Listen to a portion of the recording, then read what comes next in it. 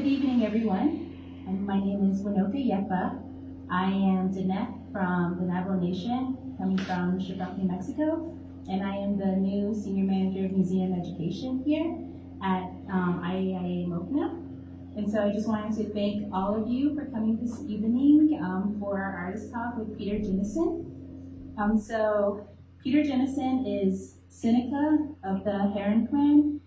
He earned a Bachelor of Science in Arts Education and an honorary doctorate of fine art from Buffalo State College. His works are included in major collections such as the Whitney Museum of American Art, the Heard Museum in Phoenix, the Denver Art Museum, the British Museum in London, and of course the Institute of American Indian Arts Museum, as well as many others. Jemison is also an esteemed curator and writer, and in 2004 was elected board member at large of the American Alliance of Museums and was the founding director of the American Indian Community House Gallery in New York City. So Jemison's exhibition, which you are all surrounded by, features beautiful colored pencil drawings and 3D works that were created in preparation for his film, The Iroquois Creation Story, which will also be screened in this gallery, as you can see. So the official opening of the exhibition is actually not until tomorrow, so all of you are actually getting a sneak peek. And so we will have a soft opening tomorrow, and it will be up until March 15th of next year. So definitely come back and see it in its entirety. So just please join me in welcoming Peter Jemison.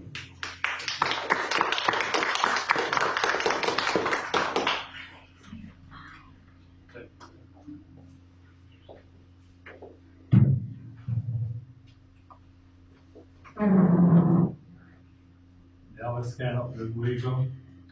On number what ni a ganon so death del ni gaso Ganondagan ni Kanondu. Another waga Duano is the language I'm speaking. It would translate the language of the people of the Great Hill.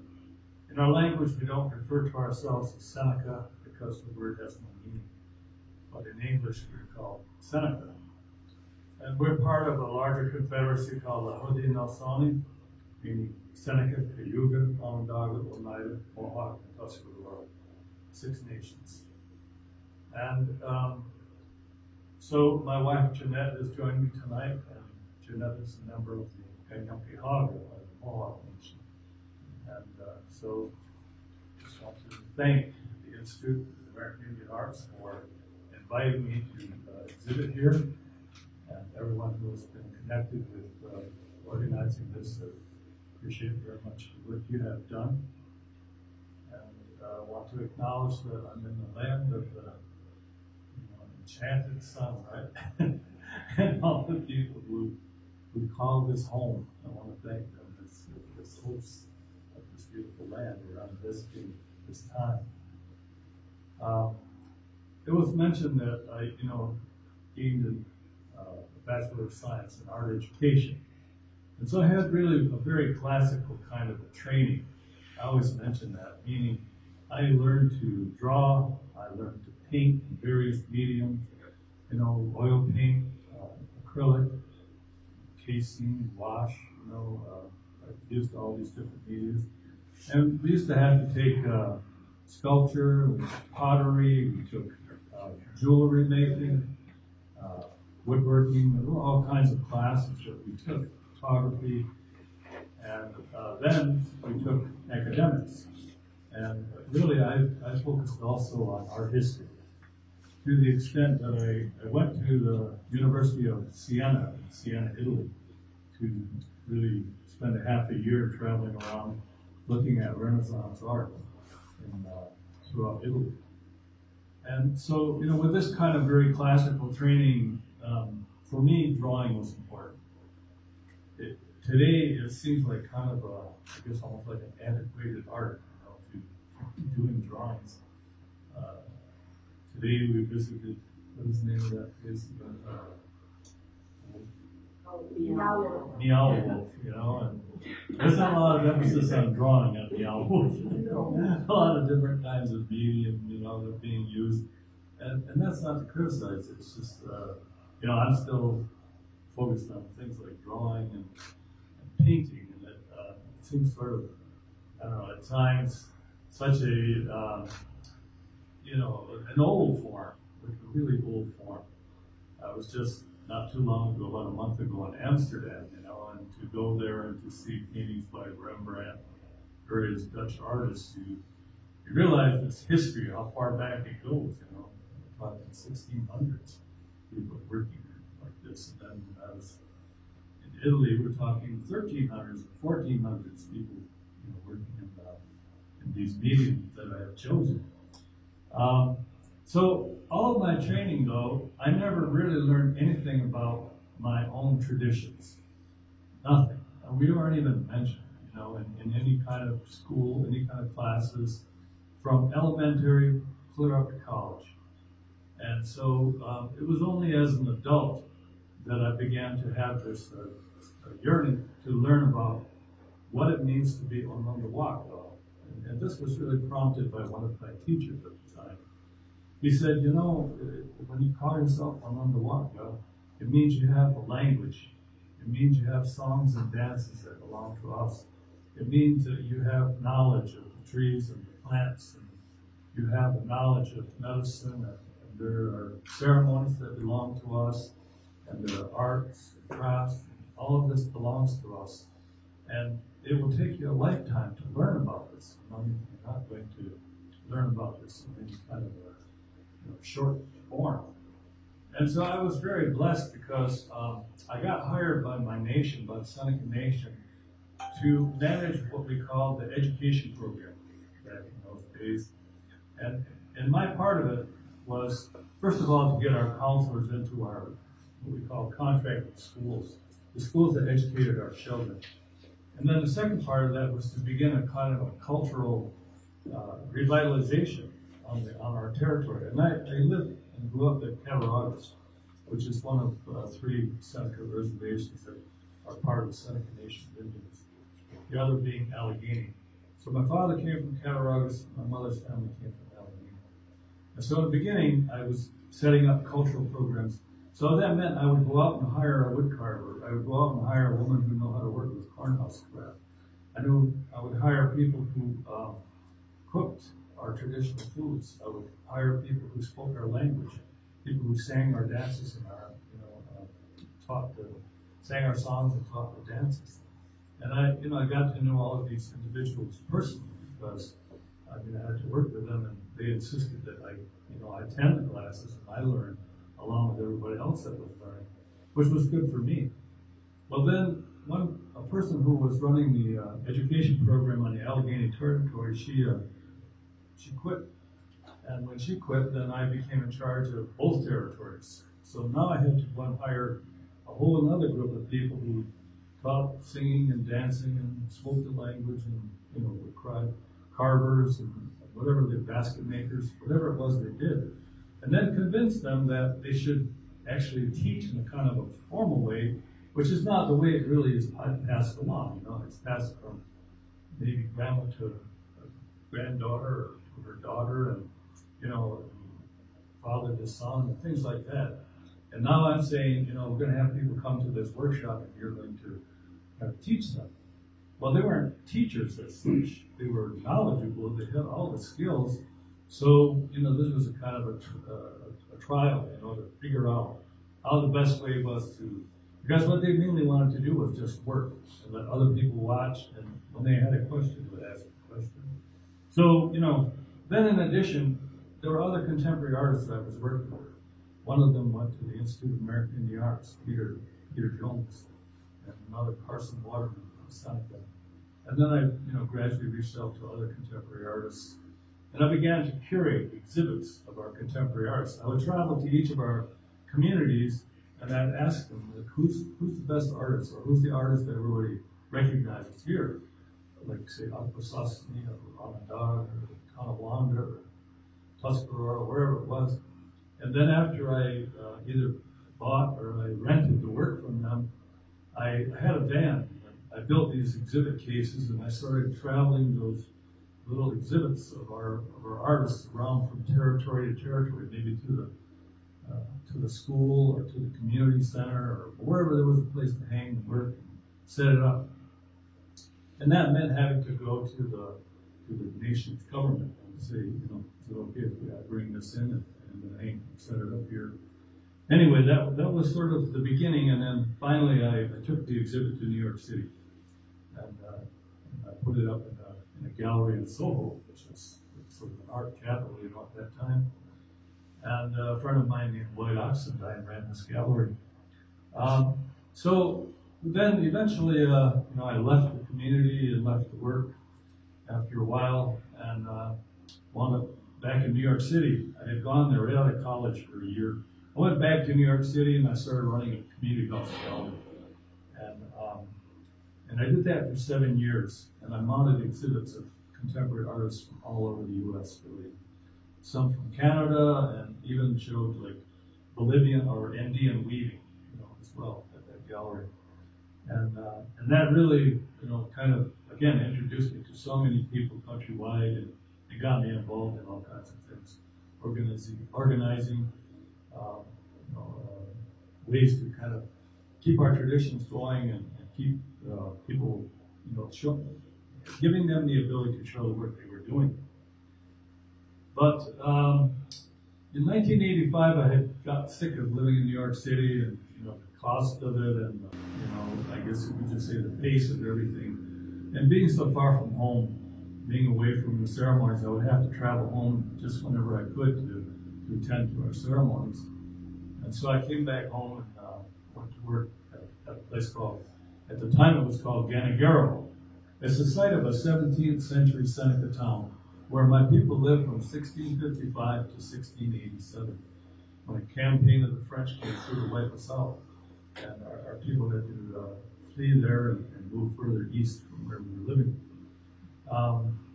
But I went to work there as the manager of this land, and eventually we built a replica of a bark lum house, the kind of housing our people lived in the 17th century. And just this summer we replaced the roof on that. It's been up for 20 years now. And then in 2015, I finally, after about 20 years of the dream, I finally got built the Seneca Art and Culture Center. And it's a large building with gallery space, classrooms, an auditorium, an orientation theater, offices, gift shop, and you know, a caterer's kitchen, and various other things that we never had before at that site. It was mainly an outdoor site. A lot of our activities were under a tent throughout the good months of the year. So you know, that's what I was actively doing, was working on raising the money, finding an architect, you know, getting all of these agreements done. Ganondagan is part of the New York State Office of Parks, and so I had to work with Albany and work with parks. Excuse me. So for the new building, we have an orientation theater, and I wanted to make a new film to show in the orientation theater, and that led to the Iroquois Creation Story. And I had a cousin. His name was John Mohawk, and he was a Seneca scholar. And John had really gotten into a version of the creation story that was first recorded in, well, I should say a written record of it, in 1898. And the person who told the story was a man named Chief John Arthur Gibson, and he was Seneca. He related this story to a Tuscarora anthropologist known as J.N.B. Hewitt. And this is a very complicated story. First of all, it was related to Hewitt in Onondaga, and then it took Hewitt almost 27 years to finally translate it into English and then set it down in the 20s. But when he did that, he kind of used a very old form of the way people speak, and were speaking English at that time. So to read this creation story was very dense. It was a difficult read, but it was filled with all kinds of information. Well, my cousin John, he decided to kind of do an annotated version of that story. And so he went about creating a book, self-published, you know, taking the Iroquois Creation Story and making it, I guess, into a little bit more digestible format. And so using that as the basis for the film, I began to, hire our singers, our dancers, people who are really good speakers in my view. And then we got a grant, and I went to work with this dance group called the Garth Fagan Dance Group. Garth Fagan was very instrumental in the original Lion King on Broadway. He was one of the choreographers for the Lion King, and so Garth wanted to team up with us, and so the Garth Fagan dancers are in here in the live performance, and then our old Iroquois dancers are in there as well, and so I wanted to hire our own people so that people would, when they heard their voices, they would recognize their voice in a lot of cases, and might really keep their interest in the film. And it's only 22 minutes long, but I really wanted to introduce the story. So now in the meantime, what's happened is I want to do a completely Onondaga version of this. In other words, an entire creation story in our language. And so I've been working with a group of women who are fluent speakers on our Allegheny territory. And it's taken a while, but in the meantime, one of those language teachers took the John Arthur Gibson story and the John Mohawk story, and she put together what she calls a concise version of this. So now we got 3 versions of this. But what she really dug into was the meaning behind each of the characters, the deeper meaning of each of the characters that are in the story, in the Iroquois Creation Story. And so one of the things she wanted to emphasize to me was, this is a story of 2 twins. They go about making the earth the way you and I understand it, the way you and I experience it today. And these 2 twins are constantly wrestling with us, with us. It's the force for destruction and the negative, and the force for good and creation and making of human beings, the positive. And these forces that are still struggling, to control the earth are ever present. And she wanted to make a point of the fact that these the left-handed twin that we call in English Flint, that he's like out to see us destroy ourselves. Really. He really is a destructive force that is impacting our people yet today. And so that's what she wanted to emphasize was that these forces are at play and that they're still plaguing us, I guess you could say. So that was, so it's a big story, right? I mean, it's like, how did the world come to be the way it is? And we have what we call a Thanksgiving address. In our language, Te Waganonyo, meaning we're giving thanks for all of our relatives that are supporting our way of life that our Creator has provided for all living things. And so that parallels with this creation story. It really, they fit together. And so even though we don't have like an annual recitation of the creation story, we use Te Waganonyo to open all of our gatherings, whether it's a ceremonial gathering or a social gathering. And we also call it Ganonyo, which is just the Thanksgiving address. And so that's the way we start all of our gatherings. And we acknowledge the people, we acknowledge the earth, the waters, we acknowledge the medicine plants, we acknowledge the 4-leggeds, we acknowledge the foods that have been placed here on the earth for our use.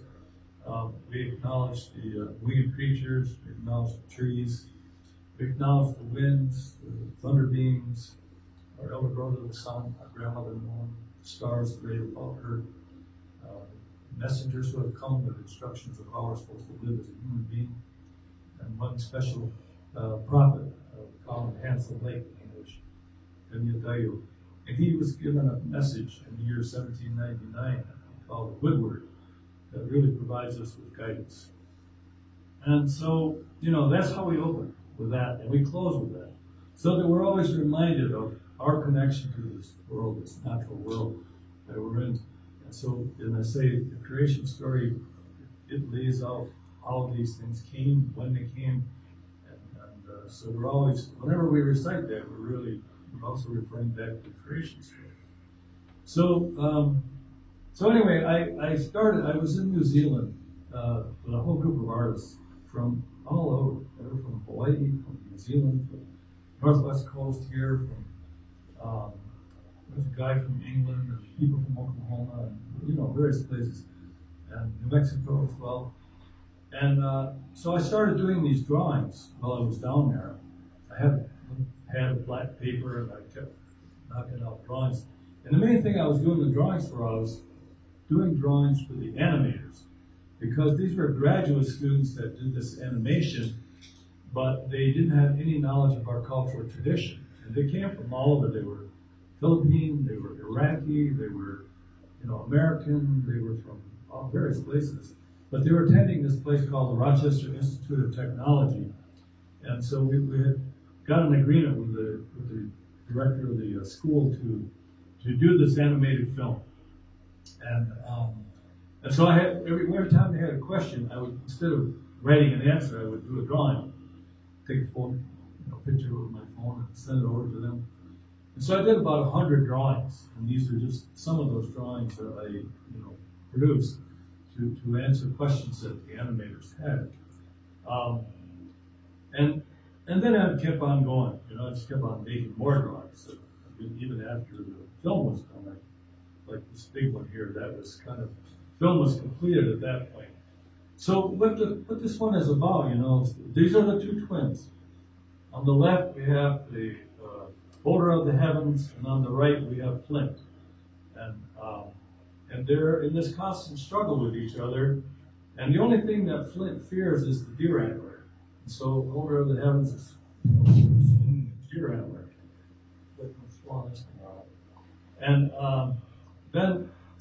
And they were so powerful they could pick up mountains and throw them at each other. And and so eventually in this film it says this, that Holder of the Heavens had to call upon the power of earthquake to subdue his brother, because his brother was determined to destroy everything that the Holder of the Heavens made. He couldn't make people. He could make furry things and he could make monstrous looking things, but he couldn't make humans. Whereas his brother could make humans from the earth. And that's part of our story, is we're made from the earth. And so I wanted to capture that. And the Holder of the Heavens, he made the first light, and the first light was a sunflower. And then he also made, we call it the red willow, which is a medicine plant. And then he made the bluebird for color and song. And so I kept following that idea too, of what they made and what the contrast is. And the Creator provided for us the white-tailed deer as food. We didn't have any domestic animals. We really were hunters, and we were trappers and gatherers, and the women were the agriculturalists. And this guy at Turtle Man, this Turtle Man appears to, again, the whole story begins in a world above this world, a world that we call, the sky world. And in the sky world, there was a tree in the center of the sky world. It was called the celestial tree. And this tree was the source of light. It was a source of food. It was a source of everything, really. Flowers and beautiful aromas and things. And it began to wither. And it was clear that something was happening. And there was a guy who was the guardian of the tree. And he had been given a dream. And the dream was that life had to leave that world because that world was dying, and a new place had to be started. Life had to move to a new place and begin again. And that's this earth. But in this world, life is not forever. In the sky world, life was eternal until that time period when things began to wilt. And Sky Woman, this Sky Woman, in the umbrella there, Sky Woman is plummeting. And the one thing she encounters, the one who guessed the dream of the Holder of the Heaven, of the guardian of the tree, was a comet. He was both a comet and he was a man. And so there's a drawing back there of a kind of a man who's both a cat and a comet and a man. He's like three things. And he guides her down to the back of this turtle. The turtle appears in the water. This is Sky Woman, this is Holder, this is the guardian of the tree's wife.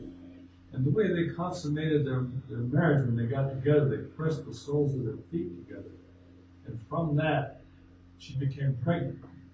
And so when she was pushed out of the sky world to come here, she was bearing twins. And that's these twins that come out of her. And this is such a complicated story. I know, kind of like back toward there. But that's what it is. This is what the drawings are about. It's about this creation story. And the sacred aspects I had to leave out. In the film, just touch on this a little bit, because naturally the sacred, we don't make that into the public kind of a forum. We retain that for our communities to maintain our way of life. But I really felt that, and this is what I'm really happy about. I just want to say it aside here. Our kids love this film. When they come to Ganondagan, they come to visit, but under whatever circumstances, I always know where to find them when they're not around. They're in the orientation theater watching this film, watching it over and over again, and they're into it. And that's what I wanted to happen, was for our children to start thinking about these things and have it become a part of their understanding. Because when I was growing up, there wasn't any of this, right? All the things I'm talking about, I had to find and I had to learn about them. Now we're doing a lot better. I mean, we really have worked on language retention and acknowledging and honoring those who speak our language. And so today, we have 30-year-olds and we have 20-year-olds that are more fluent than I am. And we have 40-year-olds, that are fluent speakers. I would say they're right at the edge of the fluency. So we've come a long way because we looked at it, we were right on the edge of losing our language. And fortunately, we had enough people who saw this coming. One man, he created something called the Faith Keeper School, and he started with young children, and he made sure that they got really a lot of language at the same time that they were learning, what would be required when they went on to high school, for example. So anyway, but then they would also learn what we call the way of life of the real human being, the ceremonial part of our way of life. So we, I feel confident that our things are going to continue, are going to go on, and our art should go on too. Our art should be part of this continuing of who we are and maintaining our way of life. So I don't know. I feel like I kind of covered the things I wanted to cover, but are there any questions or any comments or any thoughts that anybody has? I'd really rather do that than just keep talking. No? Yeah, go ahead. I know some of you are dosing. Yeah. Can you say something about the picture right next to you? This one here. Yeah, so again, this is the struggle of the two twins. The one on the left is the twin that is the left-handed twin, and the one on the right is the right-handed twin. And the right-handed twin was able to make the deer, was able to make the sunflower for light, was able to make medicine, and we consider the wild strawberry medicine. The one on the left, he could make spiders, and he could make bats, and he made some fierce creatures, and again, there's nothing wrong with a wolf. The wolf has his own instincts, and he has to eat. So there's this struggle, of these forces that that exist even in the animal world, so that's what it's about, and the face on the far left is our grandmother Moon. Our grandmother Moon plays such an important role. We talk about our grandmother Moon gives women a cycle by which they bring forth life into this world. She controls the tides, and our ceremonial calendar is set according to our grandmother. So all of that, she has all those responsibilities, you see. And so anyway, these two forces are constantly kind of struggling with each other. But that's what that one is about. and the different things that they were able to make. When you see the film, you'll see Flint made. This is one of the things that kind of people are surprised to hear us say or talk about. That it's really generally believed that human beings and these dinosaurs, these different creatures, existed at different times. That we were not here when they were here. And yet we have an acknowledgement of these beings. We know these beings who have been here. And that's what that drawing is back there where the camera is there's these creatures that are, they're no longer here. But we know the force that is holding them in the ground where they went. And we think about that and we talk about that, and so again, there's things. So this whole thing, what that even suggests then is this: that because most people think we came from someplace in Siberia and we came over the polar gap and we wound up, inhabiting North America, Central America, and South America. That's not our story. Our creation story begins here in North America, and we talk about a time period that is, we don't know how long ago this was. All of these things were taking place, but we have been here for a long, long, long, long, long time. I went to a site. It's in western Pennsylvania, and it's called Meadowcroft. And there was an archaeologist who worked on that site. And his name is James Davids. So we went to see him because we really liked what he was saying. First thing he was saying was, this is a site that would be west of Pittsburgh. And that site, he has dated at 45,000 years old. 45,000 years old, okay? So anything about the ice cap and the rest of that, which is 10, 15,000 at the outside or 16,000 years, he's talking about something way, way, way before that. And he dated everything. There was an overhanging cliff, like that. It's called a rock shelter, Meadowcroft. And this overhanging cliff was used by people for generations and generations as a place of shelter and a place where they would eat, build a fire and cook. And so he kept going down through the ashes and down and down and down, and that's what he came back with, this one dating of 45,000 years old. And the only other one I've ever heard dated like that same time frame is in Chile. And that one is Monteverde.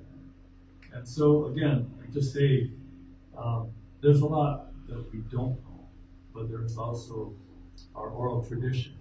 And at Ganondagan, we place an equal importance on our oral tradition, the European written record and maps and all that stuff that they created, and then archaeology. And that the three have to be given equal weight. And so the oral tradition is still a valid tradition, an important tradition, but we need to learn it. We need to find it and begin to understand it. And so that's what I'm hoping this is sort of generated, at least within my community, it's sort of generated this thinking about it. Anybody, any other questions? How large is this series here? I created about 100 drawings. And there's 4 that will be in the gift shop available for sale. And then these are a small part of them, of the ones that were in our orientation theater at the center. And there's probably another maybe 8 or 10 that are still at the orientation theater, in the orientation theater. And a lot of them I didn't frame up. Some of them were real short, real quick pieces that were done. But the one thing then I did a mural, and the mural is 16 feet long and 8 feet high. Again, taking all of the parts. And the mural is still looking for a home. I have had so many conversations about that, where it's going to go, and the city of Rochester has an interest in still working with them to make that happen, I guess. But yeah, it's about what time period? Well, I started in 2014. And like I said, I was in New Zealand and I was just filling up these notebooks with drawings. And then when we really got down to serious work with the animators, then I was doing, you know, like I said, whenever they would run into a question, I would do more. So really they started from 2014 to 2015, so really over only a year. But then I kept doing them. So, for example, like this one here, the big one, I think that might have been 2017 when I did that one. And then I think the umbrella in the back is about 2007. So you can see there was doing some beforehand, thinking about it, and then, you know, getting down to really work on the film. Yes? So what inspired you to work with paper, like a paper bag? Okay, this is a funny one. I was sitting in my office when I was running the gallery, and I was doodling on a lunch bag, right? And there was an exhibit that was being put together in Times Square of New York City, right? But this was like done by, it was a combination of all kinds of artists that were going to be in that exhibit. The guy who was the curator for the exhibit happened to come by the gallery, and he saw me drawing on my lunch bag. And I had done a little bit of this kind of stuff before, but not much. But he said, I really like that. He goes, can you do some more of those? So for this show called the Times Square Show. So now I'm going to get to the part that's kind of the truth part. It was in a former massage parlor, right? And it was 3 floors of a building right off 42nd Street on 41st Street. And like I said, there were street artists, and then people who became really famous people, like Jean-Michel Basquiat, and Keith Haring, and what's the other guy's name? I can't think of it right now. Anyway, all these artists were involved. Cindy Rupp, and there were a whole bunch of them. And Charlie Ahern, his brother John. Charlie was the curator. And anyway, so I had shown these paper bags, and people liked the bags, and they kept asking me to do more of them. And what I realized was, I could, if I did a large shopping bag, I could graduate the size of the bags, and I could transport an entire show on the subway, you know, carrying a shopping bag. And so when I get to the gallery, I just take out the other bags that were inside there, and you know, they would make an arrangement out of them. And the second show I was in, I got into an argument with my wife, and she, not this young lady here, someone who was anyway, so she would not let me back in the apartment, right? So I didn't have the show. So I literally had to create the show overnight. She kept bringing out paper bags that she had and art materials, and so I worked overnight, and like I literally did that. I put everything into one shopping bag, got on a subway, and took the show to where I had to deliver, and they had left the space in the gallery for them to put it in. Anyway, so then what happened was every time I was in a show, the art critics would always write about the paper bags because they're unusual. No matter if I had drawings or paintings or whatever else I had, they would write about the paper bags. And most of the time it was like, you know, they couldn't figure it out and they didn't know what to say exactly, but they were interested. Only one time did I really get slammed. Well, twice I got really slammed because of paper bags. Once in Denver and once in Scottsdale. They hated them. The critics hated them. So I had to deal with that too, but most of the time it's been kind of a positive. And then in New York, just this last year in 2018, they recreated a show I was in back in 1986. They redid that show, and so I had to borrow back old bags from people who had bought from me back then, because of course nobody wanted to buy a paper bag either. So I didn't understand that. I had a lot of them. Very few people were buying paper bags, you know. But I have to say this, the Whitney Museum bought a paper bag and added it to their collection. It's in there right now. So, just keep doing whatever you're doing and it might catch up to you.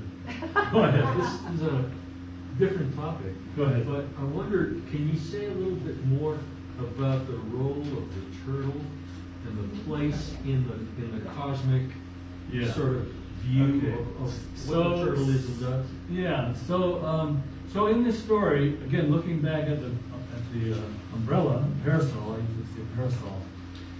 So when Sky Woman was plummeting toward a watery surface, a turtle appeared in the water to catch her. The water birds flew up, catch her on their back, and then they were going to bring her down to the back of the turtle. But as they were, bringing her down, they realized that the turtle's back was not really big enough.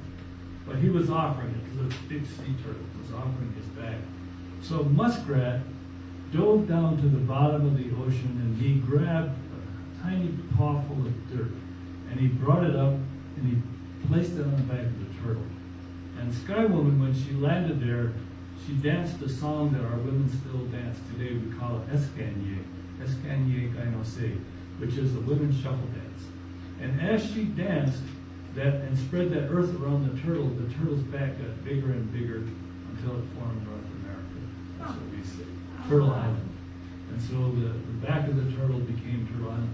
And the turtle has a lot of significance to us because of the number of shells, I should say, I don't know what you call them, but the spaces around the outside of the shell makes 28.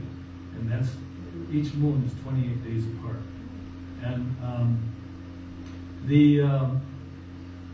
then the turtle is also for us a clan. We have 4 on the bird side and we have 4 on the animal side, and the turtle is one of our clans on the animal side. So the turtle has a lot of significance, and rattles made from the turtle. So there's a lot of meaning for us. Yeah. Well, maybe we've kind of reached the end, but I thank you all for taking the time to come tonight. And Walker, thank you for taping this. Maybe other interpreters and docents will find it useful. And if you want, we talked about playing the film. If you have some time to stay and see the film in its entirety. I really should thank a lot of people who were involved. Brent Michael Davids produced the original music from some songs that I heard a man say by the name of Avery Jemison create. Joanne Shenandoah is one of our narrators, and Clayton Logan is a narrator. Bill Krause, some of you may have seen him. He performs with the Allegheny River Dancers. Bill Krause is a singer in this, and lots of other people were involved. So that's it, done into him.